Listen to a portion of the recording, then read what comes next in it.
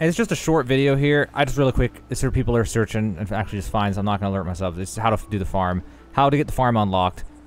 So there's quests in your stronghold. There's Adeline, and she's up by the manor to the just the north, basically. Northwest, mainly north. And she'll give you random stronghold quests. At some point, she'll give you a quest. If you just accept her quest and do quest stuff, you'll get a quest to... it might even unlock a stronghold level 10 that she starts giving this quest. Maybe. That might be the condition. But either way, I just know I got the quest, and it said to talk to a mysterious stranger. Have me go to another place in the farm. And then once I went there, it went to right here, the stronghold farm entrance. The entrance was not there. There was a quest that has me go there. And I go there, and then it takes me here, and I talk to this guy, and then bam, the farm's unlocked. It's that easy to get the farm unlocked. So it might be gated behind stronghold levels. I'm not entirely sure. My stronghold's level 12. I bet it was level 10, or if it's not gated at all, maybe. I don't know.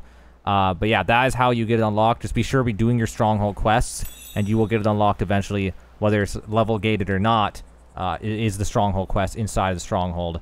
The quest that, if I actually open up my quest journal, they'll have the word stronghold in the quest journal like this. So do those quests. They're in the stronghold. Do them, and eventually you'll get the one to go here and talk to this guy. Bam, farm unlocked. That's how you unlock the farm at your stronghold in Lost Ark.